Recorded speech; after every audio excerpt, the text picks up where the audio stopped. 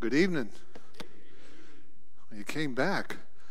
Are they offering like some sort of incentive or something? A Sunday night, people out? What is up with you guys? What a blessing. Tomorrow night, by the way, if you do come back, I told you this morning in service that I was going to be talking about getting something from nothing. That's tomorrow night. And I'm telling you, that one to me is super powerful.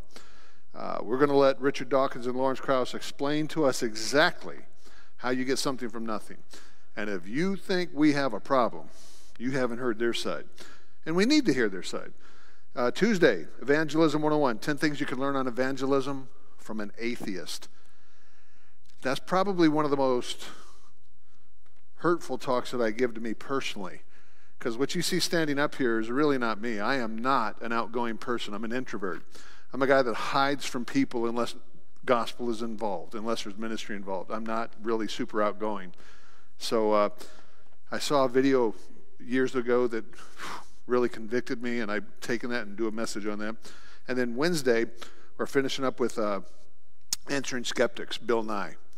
So we're going to take a Bill Nye talk. Again, everything that I do is let's take something that is being used in the culture, let's take it and break it down, address it, and see how we can give answers to it. Or can we? So that's the way that I do things.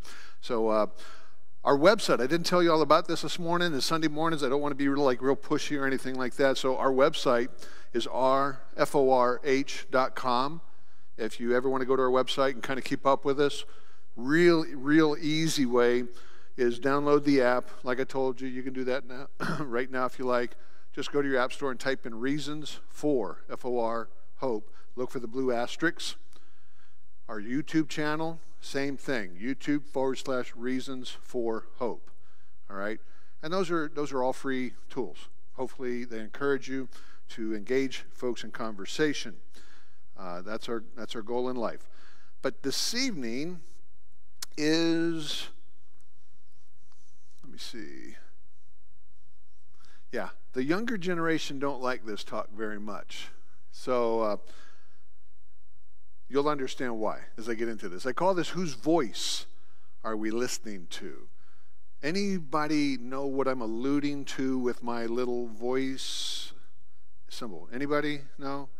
Anybody other than me watch that television show? Come on, be honest. Who else watches The Voice? Anybody? Yeah, not many of you. I like the show for the most part. I enjoy the fact that it's a singing show. For the vast majority of you who have not seen it, it's a singing show, okay? And I'm not a singer by any stretch of the imagination. As a matter of fact, I don't sing. You know, I'm always afraid, like I got this thing on, I'm always afraid like the sound will go on. If it goes live and you hear me, you're leaving, okay? You're going to think the sound system broke or something, because God says, make a joyful noise unto the Lord. I can't do that. I make a painful noise unto the Lord. So I can't sing, but I like good singing. And so here's the whole premise of the show. Imagine that you've got 4 judges. They're well-known. Look, this is not a Christian program, okay? All right? We on the same page? It's not a Christian program, but it's a singing program, and it's a competition. So you got 4 judges who are, you know, singers in their own right and different genres and all that sort of a thing. But the way the show starts off is what attracted me to it, is that the judges will have their back to the stage, and then the singer comes out and sings a song, and the judges will turn around to try to get them onto their team based solely on their voice. Now, I like that because we live in a culture that is so superficial at exterior, you know? And I look at that the way, I think that it's like, man, I like the fact that God looks at us that way. He doesn't look at this. He looks at the inside. And so I just kind of like that approach. So imagine a few years ago, here's the 4 judges that were on the show a few years ago. And again, I'm not endorsing them. I'm just saying these were the coaches that were on this show this season. We're down to the final 8. I don't know how many they start off with. It's a lot of people, okay? And so as the show progresses, you know, they get voted to stay on by the people that watch the show and so on. And so now we're down to the final 8. By this time, everybody's got a pretty good voice, right? So song choice at this point I think the whole competition, quite frankly, but at this point especially, song choice is just as important, if not more important, than voice quality. So think about this. Final 8, they're coming out to sing. This is not a Christian program. Think about this. Gentleman comes out and he sang this song, and my wife and I just kind of looked at each other. Take a listen.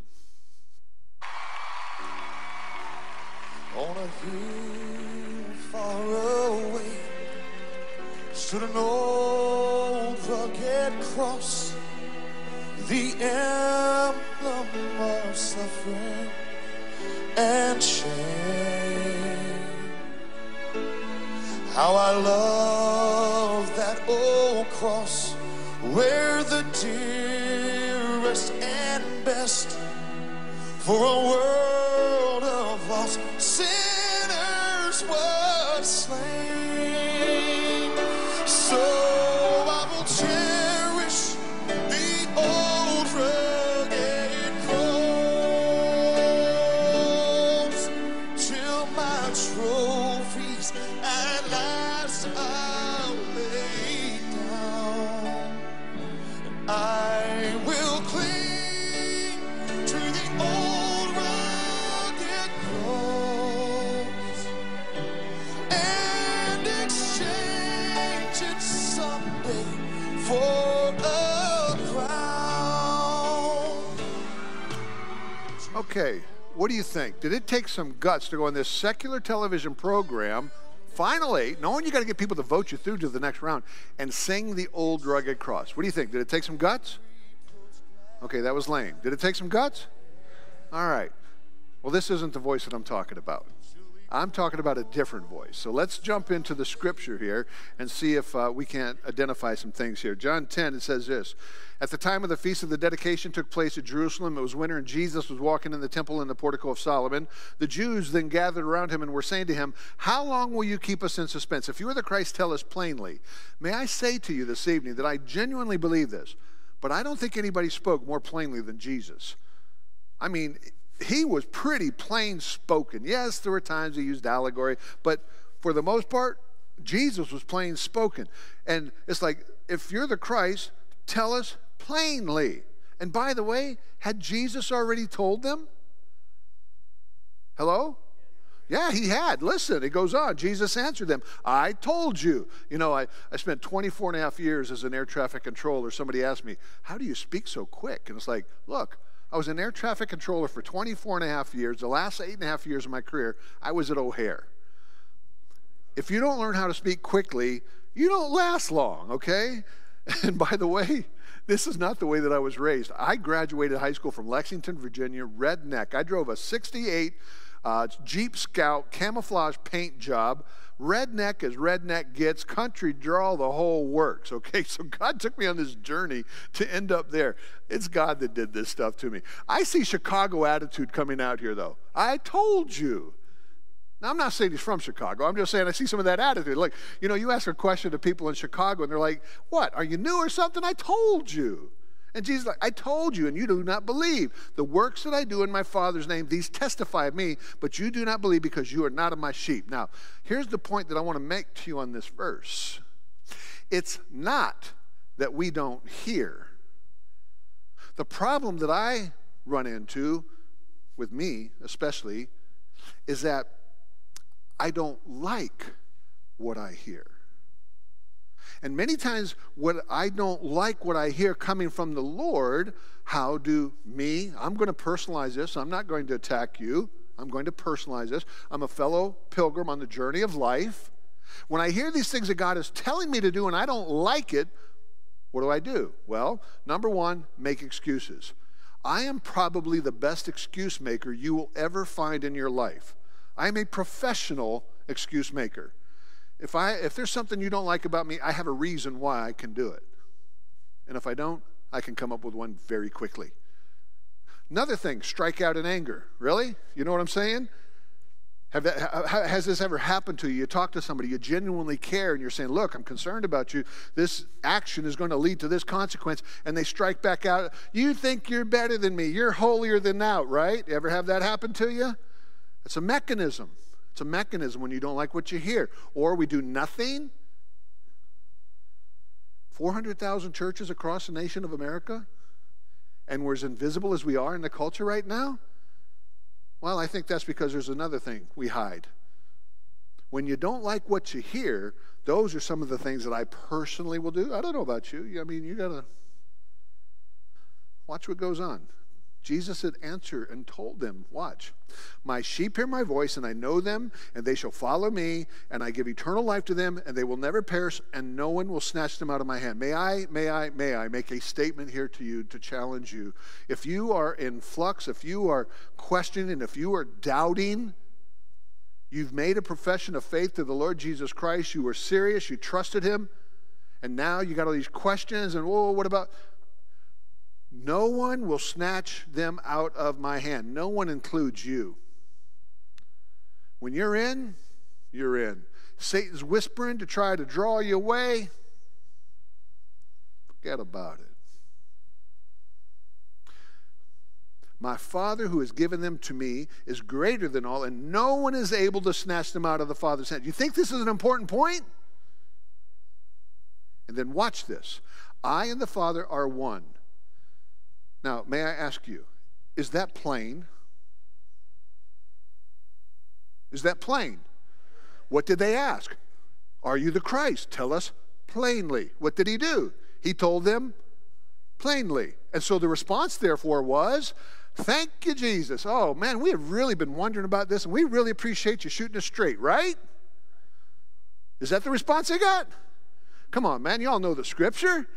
That's not what happened. What happened? They picked up stones. They're going to kill him. And Jesus says to them, for what good work are you going to kill me? And they're like, oh, no, we're not going to kill you for a good work. We're going to kill you because you, being a man, make yourself out to be God. Did they understand what he said? Yes, they did. But they didn't like it. It's not that we don't hear. The battle that we have going on in our culture right now between this group and that group and these people that do this and that, this is a spiritual battle that we're in the midst of. They pick up stones to throw at him. Guys, what voice are we listening to? I have been very intrigued as I started doing research for this, because I got to tell you, there's a lot of voices that are talking to us. And to me, the only way I know how to deal with something is to identify it, then attack it, okay? And so let's identify some of the voices, and then let's deal with them. Number one voice is internet. Is that a voice that's having an impact on a generation? Hello? Man, I'm going to tell you, this is where I get the younger generation not liking me very much, but I'm going to love you enough to shoot you straight. Adults, parents, and grandparents, please hear my heart. I am going into this not because I'm here to tell you how bad you are. I'm going into this to tell you how bad this area is and how much it's impacting a generation. We have to be aware of it. Then you make decisions with the information that you have. If I'm blowing smoke at you, you go read, do your own research. Psh, he's out of here, got nothing. Okay, but go study for yourself and see if what I'm telling you is true. Here's what I have found. How much time are we spending? Well, New York Times says those ages 8 to 18 spend more than 7.5 hours a day on smart devices. 7.5 hours a day. This is a voice that's having an impact. And by the way, it continues on, and that does not count the hour and a half that you spend texting or the half hour they talk on their cell phones. When you take everything together, multitasking, okay? Because younger generation is much better at multitasking than me. Like me, right now, I'm multitasking. I'm walking and talking at the same time. You know, younger generation is driving, texting, and watching a movie, okay? And got music going in the background. So they're much better at multitasking. So how much time is this voice spending in this younger generation's life? They pack on an average of nearly 11 hours of media content in a 7.5 hour period because of multitasking. Is it having an impact? Let me ask you a question before I go any further. Number 2 killer, America, the most Christian nation on the planet, quote unquote. Number 2 killer of young ladies, teenage young ladies in America is suicide. Number 1 cause of suicide is Anxiety and depression. Number one cause of anxiety and depression is, stick with me. Dr. Carolyn Leaf wrote this. Teens are exposed to 8.5 hours on average of electronic media per day. According to the Archives of General Psychiatry, this increased simultaneous exposure to electronic media during the teenage years is associated with an increase in depression and anxiety. Do you hear my heart when I say to you, parent, we have so many children that are on medication today because of some sort of depression, some sort of ADD, so much medication. Go speak at a Christian camp or just go attend a Christian camp and watch when it's time for a meal and they have to hand out medication and you've got a line with over half of the kids that are at the camp having to take some kind of medication. Something's not right. Anxiety and depression, this is the tool. This is the drug that's causing it. And we are paying for it and putting it into our children's hands. Stick with me, please. You may not like me, but go dig for yourself, see if what I'm telling you is wrong. Norway, the Bergen Facebook Addiction Scale was developed in response to research showing that addiction to social media is proven to cause the same damage in the brain as addiction to alcohol and cocaine and is as addictive as drugs, alcohol, and chemical substance abuse. We are putting the drug into our children's hands. We are paying for it dearly in more than just financial ways. I can't take it away from them, Carl. They'll get mad at me. What? That's your job. You're the parent. You're supposed to make them mad. I'm joking. But think about this for a second. What's going to happen to a cocaine addict if you take cocaine away? Oh, I can't take it away because it's going to make them mad at me. This is a drug. We've been putting it in their hands. It's having an impact, and now we're afraid to do anything about it. You better toughen up. Satan's not playing here. How much is too much? If you want to read an interesting book, research that really, really flipped me, man. I was like, whoa, this is interesting. This lady I do not think is a Christian. Look up this book. iGen. Just look up letter I, G-E-N, like iPad, iMac and all that stuff. And then her last name is Twenge, T-W-E-N-G-E. It's a 22-word title, so I won't read the whole thing to you. But his research has been done for years. Imagine taking the exact same survey for years and asking the exact same age group those questions over these many years. Because now you can compare apples with apples, right? How is a 15 to 19-year-old today compared to a 15 to 19-year-old 20 years ago? That's what she did. It's very interesting, very interesting. Here's some excerpts of what she found. Name is Jean Twenge, head of the psychology department at San Diego State University. Again, I don't think she's a Christian, but how much is too much? At what point is this screen time having an impact? 3 hours of screen time a day increases the chance that a teen will be at risk for committing suicide. 3 hours a day. And what's the average right now? Guys, she continues. This isn't Carl Kerby, the fundamentalist. This is her. Rates of teen depression and suicide have skyrocketed since 2011. Guess what blew up in 2011? It's not an exaggeration to describe iGen as being on the brink of the worst mental health crisis in decades. Much of this deterioration can be traced to their phones. There's compelling evidence that the devices we place in young people's hands are having profound effects on their lives and making them seriously unhappy. One of the ironies of iGen life is that despite spending far more time under the same roof as their parents, today's teens can hardly be said to be closer to their mothers and fathers than their predecessors were. Quote, I've seen my friends with their families. They don't talk to them, unquote, Athena told me. Quote, they just say, okay, whatever, while they're on their phones. They don't pay attention to their family, unquote. Like her peers, Athena is an expert at tuning out her parents so she can focus on her phone. Have you ever experienced that? You ever walked into a restaurant, a family of 4 sitting at a table, all 4 of them with their face stuck in a device and not a one of them talking to each other? You ever seen it? Ever had it happen to you? This is a voice, and it's having an impact on a generation. Well, Carl, you're up here telling us to sign up for your free videos and telling us to get your app. You're using it, you hypocrite. No, I know the power of it. And guess what? You send me a message, guess who sees it? Because my system is set up that my wife sees whatever comes in. Because I know I'm an idiot. So I'm going to protect myself. I'm going to be held accountable. We have to do this. And if you think me, almost 60-year-old man, can't control this stuff, what do you think a 15, 16-year-old child's going to do with this? Teens who spend more time than average on screen activities are more likely to be unhappy, and those who spend more time than average on non-screen activities are more likely to be happy. There's not a single exception. If you were going to give advice for a happy adolescence based on this survey, it would be straightforward. Put down the phone, turn off the laptop, and do anything that does not involve a screen. If you have a child that's suffering from anxiety and depression, one of the first places, may I encourage you to check, is how much screen time do they have? And start cutting it back. So you're against medication? No, I'm not. Look, it's a biological fact. Sin has destroyed the world that we live in, and there are folks that have chemical imbalances, and there's medication that's necessary, but I don't think it's the vast majority of the cases that we have going on in our culture. It's actions. It's consequences of bad decisions.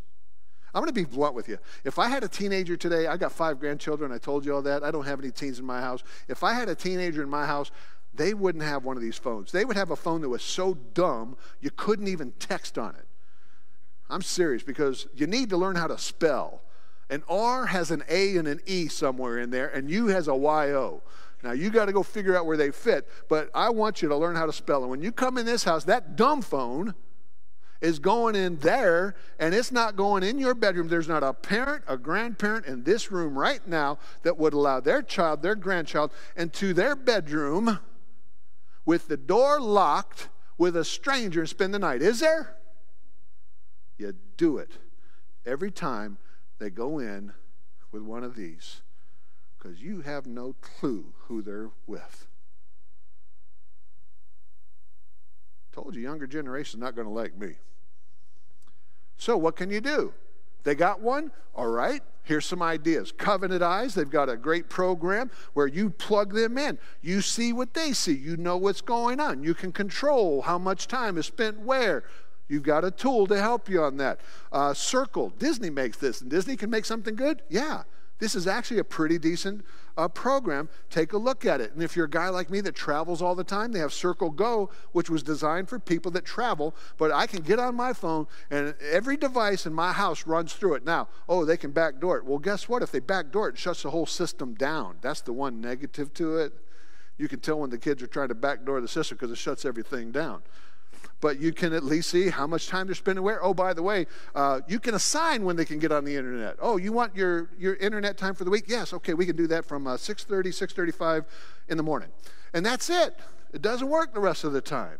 And by the way, it doesn't work until you don't get on it until you've done your chores. Chores? Yeah. Oh, yeah. Guys, it's a tool. We can't afford it. Well, then look at something like Custodio. I don't even know how to say it, but it's something that I ran across in my research, that it's a free parental control app that might be a tool to help you with. Here's another one. You got a serious problem? Then maybe you look at something like this. It's like basically a two-way radio where you can talk to your child, and that's it. It's just you and them. Oh, that's clunky. That's weird. They're not going to like that. Then you get them this thing. You need to watch this commercial. I'm not going to show this commercial to you. It's like one of the best commercials ever. And it looks like a smartphone, but all it is a regular old phone. So they pull out their smartphone, and all it is a regular old phone that they can't message or any of that stuff on it, and it just comes to you. And I think it's it's called Gabb, G-A-B-B wireless. If you're really looking for something, take a look at it, and their commercial is worth digging and looking up. Okay? So you can do something, but the one thing you can't do is nothing. You have to get engaged and involved, because it's a voice that's having an impact. How about this, TV? How many hours are the kids spending in school again? Anybody remember the number I threw it at you this morning? How many hours a year? 900 hours a year in school. So television. Oh, you can do the math on the internet. Television. What's the average time that people are spending watching television? Average American watches 5 hours of TV per day, and I think that is way up since COVID, to be very honest with you. These are old numbers because COVID changed everything. 5 hours of live TV per day. If you do that, the math there works out to 1,064 hours a year. 1,064 hours a year watching television. And by the way, what are we watching when we're watching TV? Well, the top show on demand in 2019, I'll update it at the end when 2020 is done. The top show on demand in 2019 was a show called Game of Thrones. In full disclosure, I have never seen an episode of Game of Thrones. I have not. I'm just being honest with you. But what I found interesting is that the series ended in 2019, and there were a couple things that just really jumped out at me. There were a couple of scandals in this program, right? Here's the scandal. Did you miss the coffee cup? There was a Starbucks coffee cup in the scene. We're talking about Viking era, and these people are back there drinking Starbucks. It was a scandal. News, primetime news. People wound up. I was like, what? They spent millions of dollars to go in and edit out the coffee cup. Because when it was in the scene, they had the coffee cup, so people were freaking out so bad, they spent millions of dollars to go in and edit out the coffee cup. But it got worse. Plastic bottles, plastic water bottles. Just a few episodes later, they're sitting there and they had plastic water bottles by their feet. Oh, scandal. Do you know what bothered me about all of this? I've not seen an episode, and a part of the reason I've never seen an episode is I went and I did the research on the show. I don't know what it's about, and when I read this, I said, there's no way I'm going to watch it. This is a secular reviewer talking about the program, okay? This isn't some Christian telling you to throw your TV out and go be a hermit and live up in the mountains and get off the grid, okay? Secular reviewer. Rape has become so pervasive in the drama that it is almost background noise, a routine and unshocking occurrence. Now, follow me on this for a second, please. We're going to have front page news. We're going to be primetime news. There's a coffee cup. There's a plastic bottle left in the filming of this show. Ooh, scandal. And out of the other corner of your mouth, you're watching a program that makes abuse of women commonplace, and there's no uproar. What am I missing? Why would I fill myself with that? I mean, honestly, guys, be careful what you let in. When you look at the top watch television programs, what voice are we letting speak to us? I'm not challenging you to. Well, I am challenging you. I'm challenging you to look at what you're letting in. When I walk into hotel rooms, I spend I did last year, not so much this year, but when I go into a hotel room, guess what never comes on? I never turn the TV on. I will not turn the TV on, period. And not because I have a problem with it, but because I'm not going to even entertain the opportunity to have a problem with it. Matthew 6:22-3 says the eye is a lamp of the body. So if your eye is healthy, your body will be full of light. But if your eye is bad, your whole body will be full of darkness. What you let in is going to work its way out. 1 Corinthians 15:33, do not be deceived. Bad company corrupts good morals. If you're spending 11 hours a day here, 5 hours a day here, that's the company that you keep. And you better believe it's having an impact. In Psalm 101:3, you know this, I will set no wicked thing before mine eyes. And any show that makes abuse towards women commonplace is wicked. Why would I indulge myself in that? Oh, good storyline. Action. What? Now I really get the kids mad at me. 900 hours a year in a school system, 1,064 in front of a TV set. What about video games? Yeah. You know the average time a young person spends playing video games? Well, let's just go through the numbers and see what we find. The average young person racks up 10,000 hours of gaming by the age of 21, or 24 hours less than they spend in a classroom for all of middle and high school if they have perfect attendance. 936 hours a year is the average time for gaming. My son, I'm a gamer because I can play Dr. Mario, flip, drop. So I'm a gamer, right? By the way, a lot of you mature people are gamers now too. A lot of candy crushing going on in this older generation. So we want to, those kids are gaming. How many of y'all are playing games? Look, it's a broader thing now than just kids. It's expanded. My son came to me a number of years ago, and he said, Dad, you think television and movies is having the impact on my generation? Oh, no, it's the video game. You go watch a television show, a movie, hour-and-a-half movie. Well, guess what? You spend 25, 50, 100 hours playing a video game that has the exact same messaging in it, but worse, because they don't restrict the video game as much as they restrict the movies and the TV. The things they can't show in the TV and the movies, they do in the game. And by the way, you're naming the character after yourself most of the time, and you're choosing to do what you are doing to whatever you're doing it to.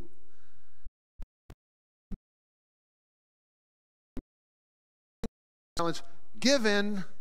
If you're playing certain games, it's a given. But how about spiritual message? How is God, Jesus, Bible, Christians, how are they depicted in some of the top-selling video games? And by the way, I'm not trying to be a salesperson, but you can only cover so much in talks. That stuff that my son brought to me, his talk is out there. It's one of the DVDs that I have. Again, it's all donation. There's a box out there. Nobody's going to twist your arm to sell or anything like that. There's suggested prices out there if you want to get it, but it's called Game Over. It's not just a game. And that's him going through the spiritual messages. I'm going to give you a couple of them, but he goes through a whole bunch more. Because what he found is that a lot of the games, the first 2 or 3 hours are pretty safe.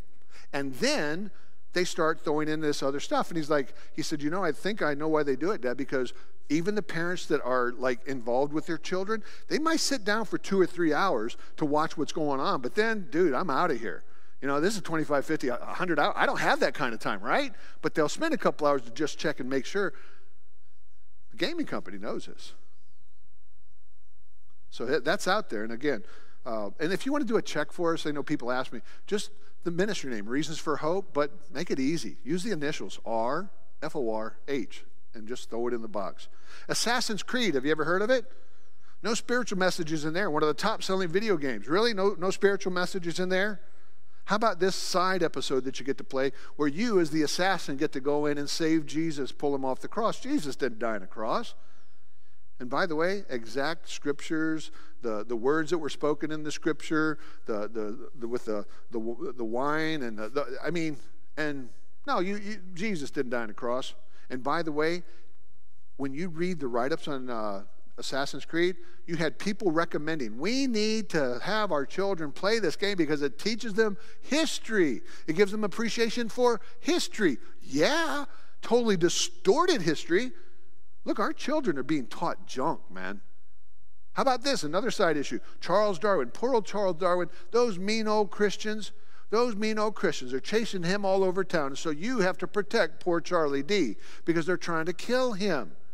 Because his message is going to destroy the moral fabric of our society. So what are the Christians doing? They're trying to kill him. And those Christians, you know what else they're doing? They're killing the newsboys. And I'm not talking about the band. I'm talking about the little children that are selling the newspapers. They're killing them. Those Christians are killing the newsboy. What? How about this for a second, though? Follow me on this. If the only Christian that you've ever seen is from Family Guy, Simpsons, Desperate Housewives, Law and Order, Assassin's Creed, what is your perception of Christians and Christianity going to be? See, by our silence, this becomes the norm. This becomes the stereotype. And by the way, we're not going to go do the Grand Theft Auto thing. Yes, there's messages in there. And if you don't think it's having an impact, 80 million copies sold, over $3 billion generated. It's a voice. It's having an impact. And there are spiritual messages. And by the way, my daughter just brought this one to me not too long ago. Anybody know what this is? I showed this 2.5 weeks ago when I was in a Christian school, and as soon as I put this in, the kid, yeah. One little girl, I said, would you please come down here and explain to everybody what this is all about? And she was in joy heaven, man. Just, this, boom, bing, bing, bang, boom, telling everything. My daughter brings this to me. She's like, we had to ban this. The kids can't wear this to school anymore. I said, what? It's just stuffed dolls. No. This is a game that parents have bought for their kids and don't have a clue what it is because it's just cute plush toys. No, it's not. Let me read to you what this is all about. It's called Five Nights at Freddy's. The main antagonist of the series is William Afton, the co-founder, owner of Fazbear Entertainment, as well as the CEO of Afton Robotics, LLC, the company behind Freddy Fazbear's Pizza. He is a serial killer who murdered several children. His spirits now, and the children's spirits now inhabit the animatronics. In the third game, it's revealed that he returned to Freddy Fazbear's Pizza after it closed down to dismantle the animatronics. This supposedly released the spirits of the children he murdered, scaring him into hiding inside of a suit where he was crushed to death. Yeah, this is a children's plush toy thing, right? Guys, this is dirty, nasty stuff. Why would you talk about this in church? Because we don't have a clue, and it's being out there and given to children, and we need to be aware of it. By the way, video game addiction is now officially a mental health disorder. I don't put a whole lot of stock in the WHO after this last debacle, but this is what they have to say. It's called gaming disorder. It is a mental health problem. My son came to me about 5 years ago and he said, Dad, I'm getting rid of cable TV. What? I have cable TV. I watch The Voice. He said, I'm getting rid of it. Why? He said, I got a problem. He said, Dad, I did this. Now, I'm going to give this to you. Parent, grandparent, if you're going to do this to your child or grandchild, you need to do it because I did it, and it's part of the reason why I don't turn TV on when I go into to the hotels anymore. He said, Dad, I took a piece of paper.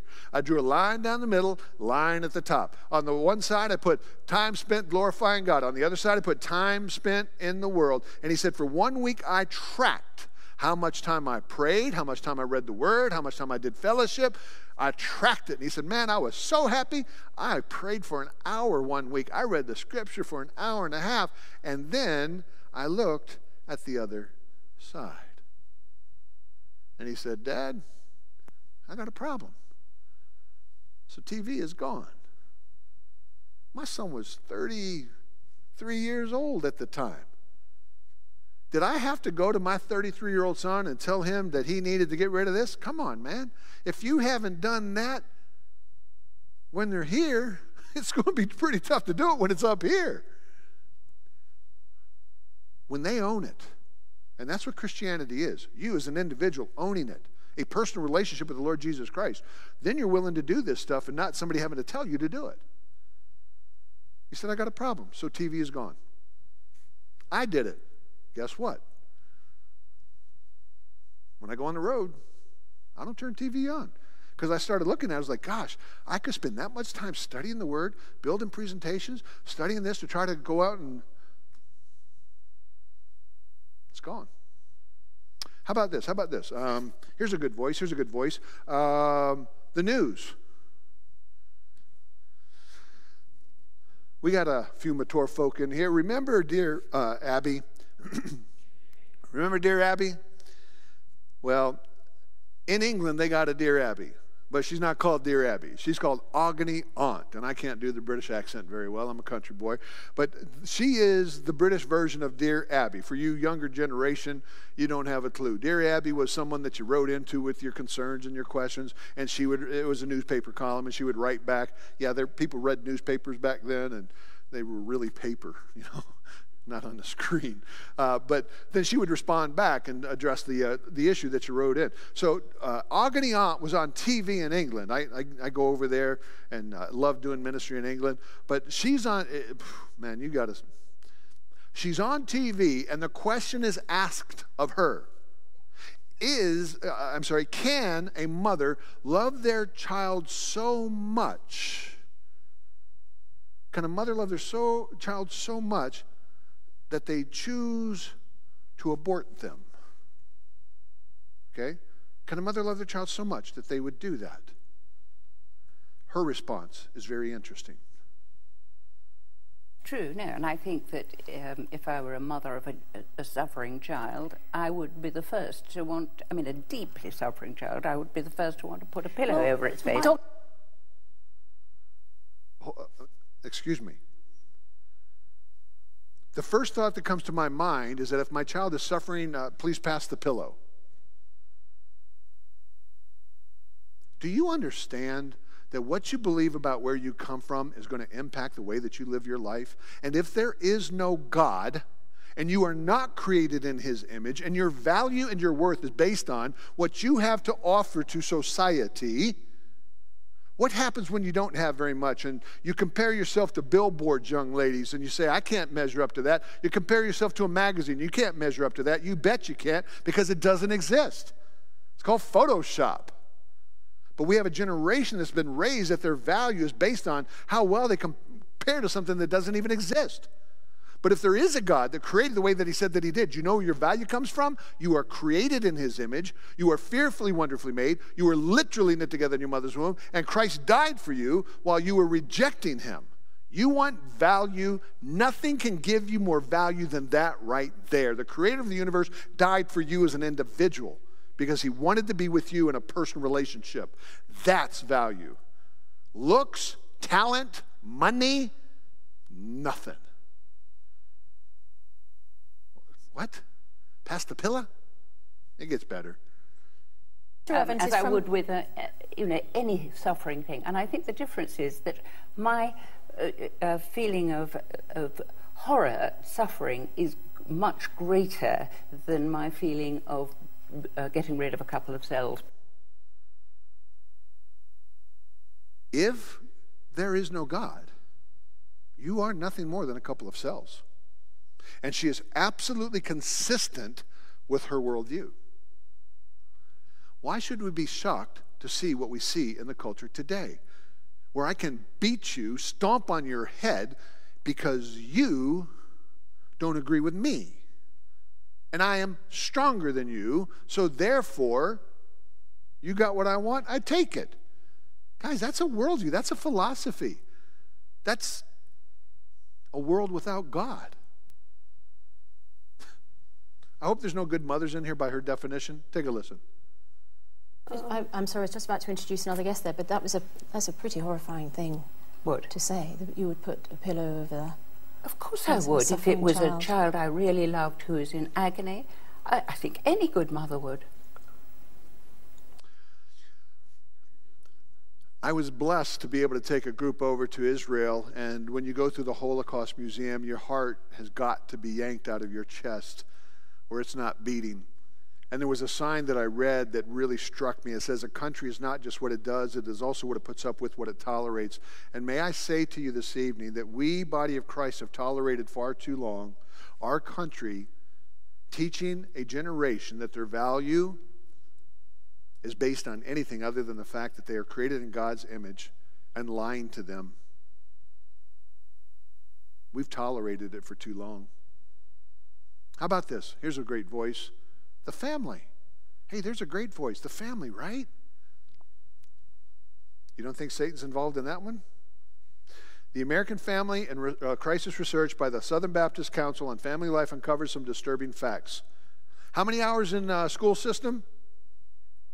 900. How many hours watching television? 1,064. How many playing video games? 936. 936 video games. The average time a child spends with a parent in meaningful conversation? The majority of children in America have fewer than 10 minutes of significant and meaningful conversation with their parents each week. And you think in less than 10 minutes you're going to overcome all that mess that this world is throwing at them? And if I can get really personal, see, there's two dynamics to what I try to do in ministry. Number one, I go after younger generation. I really do. But number two, men.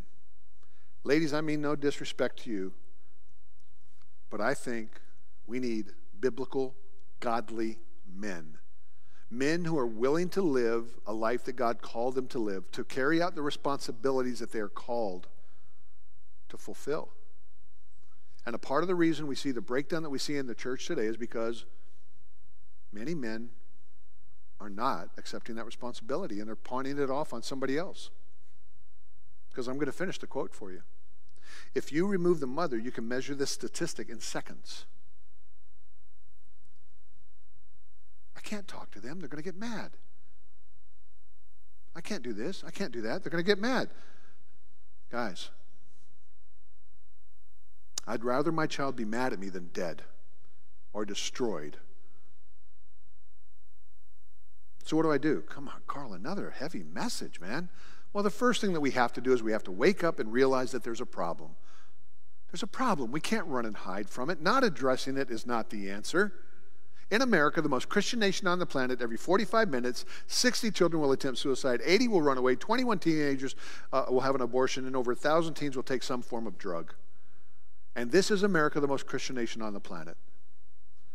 So what do? I think we listen to the correct voice. And I know that you know where I'm going with this. And that voice is the Word of God. It is the one that has the answers. But we live in a time that they have been duped into thinking that you can't trust that book. It's outdated. It's full of mistakes and errors. Anybody ever heard that claim? Can't trust the Bible. It's full of mistakes and errors. Anybody ever heard that one? Anybody? Well, we debunk that claim, and I'm going to play that for you now because you see we're getting ready to wrap up, and I got to wake you up so that you can go out and drive home because I don't want you to sleep driving. So put your seatbelt on and let me pick up the pace just a little bit as we get ready to close this out. People love to say the Bible is full of errors and contradictions, but the truth is most of them can be pretty easily resolved with a little common sense, honest investigation of the Scripture, and the application of a simple method we're about to talk about. So, let's do this. Let's tackle the alleged errors issue. We'll do that by using a method I like to call a simple C. S. Spelling. That's right. Many of the so-called errors in the manuscript are simple variants in letters. Say you have one manuscript that was translated from Greek into Old English and another into American English. Well, the English translators might write down theater with the RE ending, and the American team might write down theater with the ER ending. Now that's no error, my fellow thespians, it's a variant in spelling, so that's that for that one. On to the M. M is for mistranslation. This is when the original word might not have been translated to the new language perfectly, or something along those lines. You gotta realize that sometimes there's not a perfect word equivalent at the time of translations, or that the translator simply had a slip of the pen or used a word that perhaps could be translated in different ways. Context and comparison solves this lickety-split. For instance, Leviticus 11:13 through 19 says, "And these you should regard as an abomination among birds. The eagle, the vulture, buzzard, and bat." Folks go nuts on this one. Bats aren't birds. Bats aren't birds. The Bible is wrong and can't be trusted. Come on. First of all, they didn't have the same animal classifications back then, and the original Hebrew word translated bird here is alf, or however you pronounce that. And although correctly translated bird in many places, it also has a broader meaning like having wings or winged creature, which would, of course, include bats. This is all settled pretty easily with a little looking and thinking, I'd say. Moving on to P for perspective. Sometimes the testimony of two people can seem contradictory, but when you pay close attention, it might not be that way at all. Quick example. Say there was a car parked in the middle of the street. There's a person on the right of the car and a person on the left. The person on the right says the car door is blue and there's a baby in the back, and the person on the other side says the car door is white and there are two babies. Now, how can this be? These ferocious liars can't be trusted. Now, wait a second there, Jimmy Conclusion Jumper. Fact is, the car could be painted white on one side and blue on the other, and if there are two babies, then there is one, right? So both are actually illuminating the fullness of the scene. Remember, the guy on the right didn't say there was only one baby, he just mentioned one. You gotta pay attention to the language and perspective, people. Sometimes the whole truth is in the details, you follow? L. Literal versus figurative. It's pretty clear that the Bible contains different writing styles like poetry and narrative, and uses different parts of speech like similes, metaphors, and analogies, pretty much like we still do today. So if we really want to interpret correctly, it's our job to realize and understand the difference. How, you ask? Great question. By looking at the immediate context, using our noggin, and comparing it with the rest of Scripture. That way we understand when Jesus says in John 10:7 that he is the door, he doesn't mean he's a wooden rectangle that swings on hinges. Need I say more? Finally, C for context. This is the biggie, folks. I'd say most alleged error issues arise when people don't acknowledge the proper context context of the verse, they quote only part of it or purposefully misuse it. They might say John 3:16 says, for God so loved, but they say Deuteronomy 16:22 says, the Lord your God hates. Now, which is it? Does he love or does he hate? Well, you know, this is silly, because the context of John 3:16 is about God's love for people, and the Deut verse is talking about his hate for pillars. You know, if you hack, twist, and misquote everything, you can pretty much make it say whatever you want, and that's not really searching for truth. So, there you have it. With a little effort, honest investigation, and application of the simple C method, the idea that the authority or inerrancy of the Bible is in any way diminished due to errors has been debunked. Adios. And remember, if you want to get those and the new ones before we release them, all you have to do is I changed this 3-letter thing to a 4-letter thing so that it wouldn't autocorrect. So, adios, FBCE to 51555. And then you'll get the current ones that we have, a link to those, but then also the new ones, you'll get them before we release them to the general public. See, to me, the greatest gift that we can offer to this younger generation is a gift of confidence and being able to trust the Word of God as an authority and as a standard. The only way I know how to do that is when I look at Scripture and I read it, I see what Jesus did. And let me just share with you in Luke 24. And behold, I'm just going to do the CKV, the Carl Kerby version on this. The two people walk into the road, you know, the road to Emmaus. They're walking, and Jesus comes up to them, and he starts talking to them, and they're not understanding what's going on. And Jesus comes up and says, what are y'all talking about? And they're like, what, are you new or something? The Chicago attitude thing. Don't you understand? He was the guy. He's not the guy. They didn't understand. Jesus is talking to them, and they don't understand why he did what he said that he did. So what did Jesus have to do? Please take this example. As a Christian, that means I'm a Christ follower. I'm supposed to follow his example. What did he do? These people didn't understand it. They were lost or wondering. What did Jesus do? And he said unto them, O fools and slow of heart, to believe all that the prophets have spoken. Ought not Christ to have suffered these things and to enter into his glory? And then he says this, and I think this is profound. And beginning at Moses and all the prophets, he expounded unto them in all the scriptures the things concerning himself. Look, it's crazy. I'm not going to lie to you. It's crazy. The things we see going on in the culture is like, how in the world can this be going on? I don't get it, God.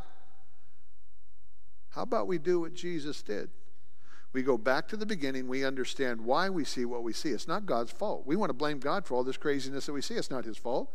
God gave us what he wanted. What did he give us? At the end of creation, everything was? Hello? It was very good. Not just good, it was very good. Perfect. No death, no tear, no sorrow. That's what God wanted for us. But he also wanted a perfect relationship with you and I. And if I force you into a relationship with me, that's not perfect. So I have to give you the opportunity to receive or reject. And guess what?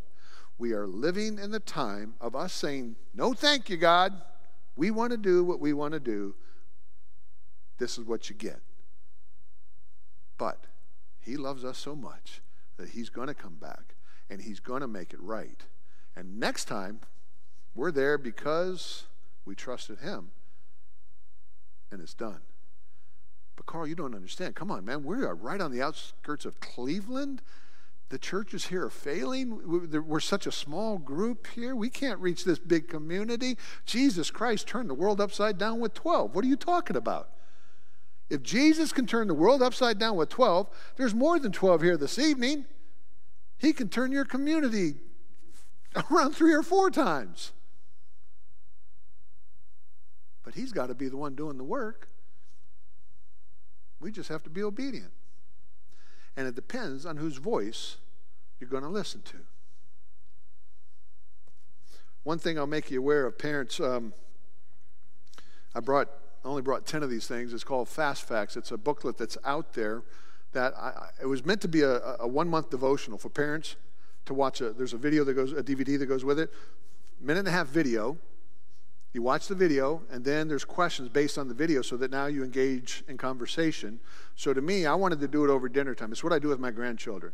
We talk about these things. I don't use the video, though, because I'm there, so I don't need the video. But we talk about the information, and then we go through these questions, just have a 10-minute conversation with the children just to get them thinking.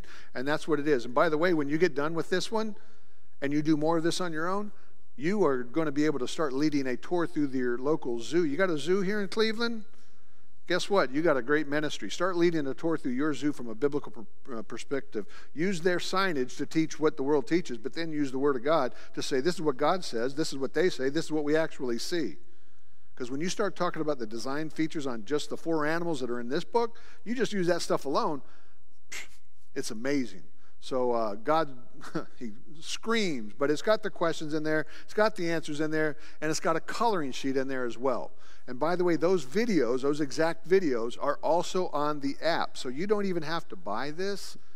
Those videos are on the app because, again, we're trying to put tools in folks' hands to have those conversations, all right? And it's on YouTube as well if you do our YouTube thing. Remember Craig Wayne Boyd sang the old rugged cross, Final 8. He got voted through to the Final 4, by the way. He ended up winning the whole season that year. But something interesting happened because now those of you that aren't familiar with the show, they've got them on their team, they sing. When they get done singing, then the 4 coaches give them feedback, advice, whatever, right?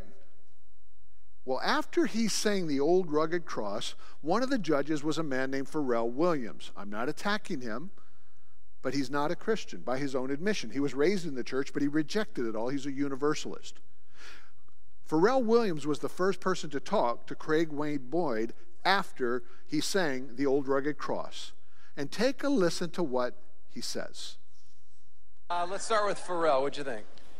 Man, Craig, I get it, man. To God be the glory. Amen.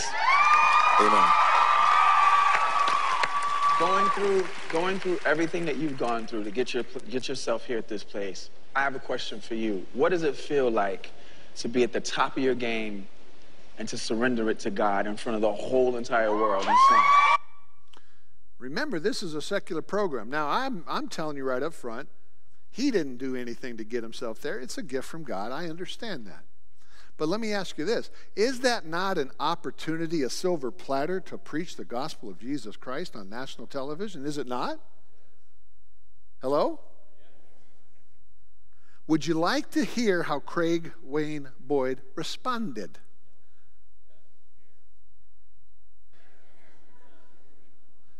I'm not going to show you.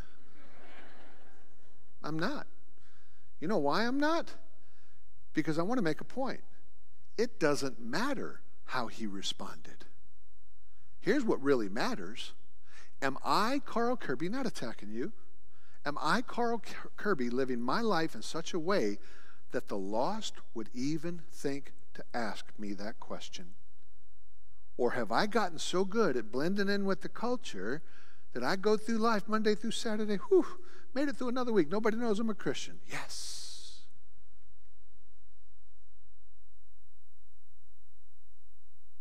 Are we living our lives in such a way that people would even think to ask us that question? Now, I do want to show you somebody who did answer a question. His name is Benjamin Watson. He's a football player. And he was on CNN. Remember when Ferguson was going on, all the protesting, all the rioting, and all that going on? And he was asked a very important question. What do we do with all this racism? How do we address it? He's on CNN. Please watch this. How can we, black, white, whatever, improve this? Well, honestly, I think I point to it in the very last paragraph that I read, and I'm encouraged because things aren't the way they used to be. We all have grandparents that told us how things were. We've all seen documentaries. We are definitely making progress, but I think on an individual, on a micro level, the issue is not really skin. The issue is sin. And I firmly believe that the issue is that internally we are flawed. Internally we need salvation from our sin. Internally our sin makes us prideful. It makes us judgmental. It makes us prejudiced, which leads to racism. It makes us lash out at people that don't look like us. It makes us look past evidence to protect people that look like us. It makes us do all those things. It makes us lash out in anger. It makes us point fingers. It makes us, our sin that's in us makes us do those things. And the only salvation for this sin is the gospel. The only way to really cure that what's on the inside is understanding that Jesus Christ died for our sins. And so to me, on a micro level, it's understanding. Oh, and just like that, we lost him. I know, I heard you guys rapping me. I just couldn't let him go. Benjamin Watson, thank you so much. Good luck at the game Sunday. I'm Brooke Baldwin. See you Monday. Jim Sciutto up next. Man, I hate it when that happens. Just like that, I lost him. Look, guys, federal employee, 24 and a half years, air traffic controller, O'Hare, last 8.5 years of my career. I was threatened to be fired multiple times for proselytizing. My boss, I told him one day, I said, you can come in here and you can talk about whatever, whoever you're doing whatever with, but if I talk about what Jesus is doing in my life, you can fire me? Yes. I said, well, let me put it to you like this. If God wants me here, there's not a thing you can do to get me out. If he doesn't want me here, there's not a thing I can do to stay, so do what you got to do because I got to do what I got to do. See ya. Guys, I'm not holding me up as some kind of guy because trust me, I got plenty of rough edges. But there comes a time when we, body of Christ, have just got to stand and be firm and be bold for the Lord Jesus Christ. They're going to cut you off. They're going to mock you. They're going to call you names. They're going to say things about you in the newspaper that aren't true. You hear me? But he knows what's true. And so what do? We be obedient. We speak the truth in love. We do what he called us to do, and we watch what he will do. Because he's going to do amazing things through simple obedience. Guys, I just look at Scripture, and I'll finish with this. When I read in Matthew that you are the light of the world, he means it. But we need to be shining. And if we are not shining, then what good are we?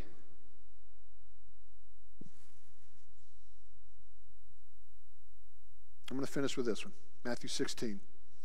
Now, when Jesus came into the district of Caesarea Philippi, he was asking his disciples, who do people say that the Son of Man is? Do you understand the implications of that question right there? Who do people say that the Son of Man is? Do you know what that means? We have got to be engaged with the culture, or we can't answer that question. We're not called to isolate ourselves away from the world. We're called to engage the world. I don't agree with what's going on, but you better believe that I can understand it and I can challenge them on it and make them think. I don't convict or convert, I converse. But unless you're engaged, you can't answer that question. And then it finishes with this, and so I'll finish with this. But who do you say that I am?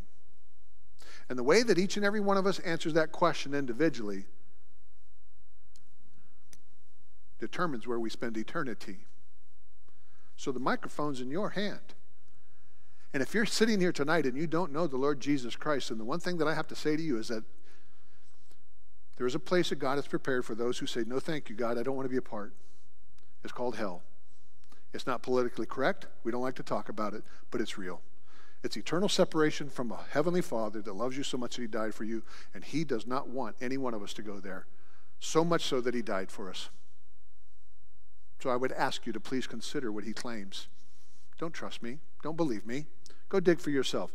What he says in his word, is it absolutely consistent with what we see in the world or not? That's what I'm going to try to show the rest of the week that I'm with you guys, especially to these younger generations that I'll be with the next 3 days. I ask you for the prayers with those young folks. Thank you for supporting this school. Thank you for being a part of this school. This next generation is worth the input that you're going to give them and the support.